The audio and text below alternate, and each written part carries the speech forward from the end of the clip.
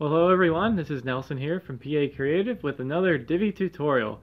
Today we're going to show you how to reverse the Divi Blurb module. We're going to put the image or icon on the right side. So let's jump right in and I'll show you how to do that. Okay, so here on my demo site, I have a row with 3 columns. I have a blurb module on the left and on the right. And so what we want to do is reverse the blurb that's on the left here so that the icon is on the other side.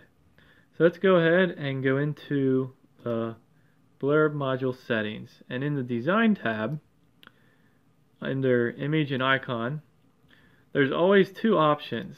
By default it's on top, and we're actually going to make sure that it's on the left. There's no right option here, which is why we're doing this tutorial. Okay, so next go down to the text toggle and just make sure that the text orientation is to the right.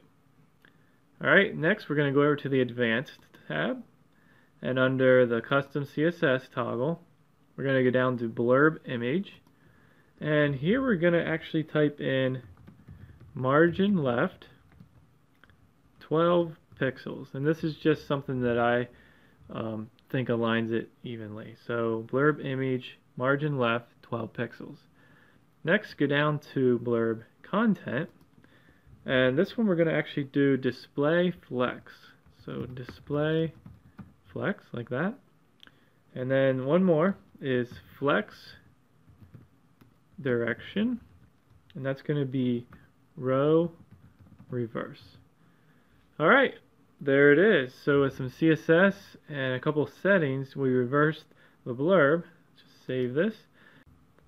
So as you can see, we have reversed the blurb and the icon is on the right.